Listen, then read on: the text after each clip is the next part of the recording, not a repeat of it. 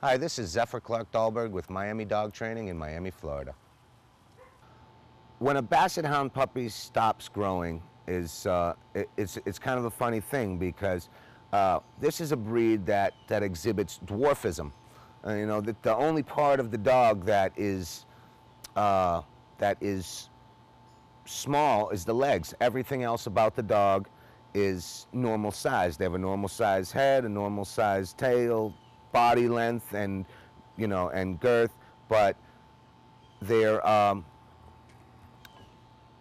height is dwarfed. So with this dwarfism, they're basically a normal sized dog minus the legs. So something that you want to think about when you're asking yourself when does a Basset Hound puppy stop growing? It's typical age of most dogs, which is about, they're going to get all their height in the first year, and then they're going to fill out the next year and a half.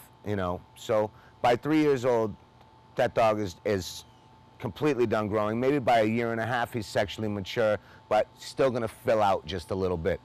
Now Basset Hounds, they're obviously a hound, and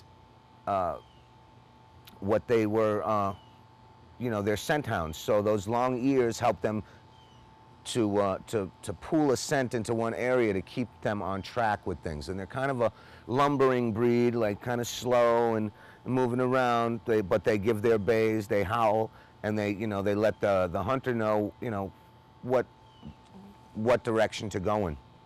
But they typically stop growing by a year and a half. Basset Hounds are great dogs, lovely family pets, and just great to be around.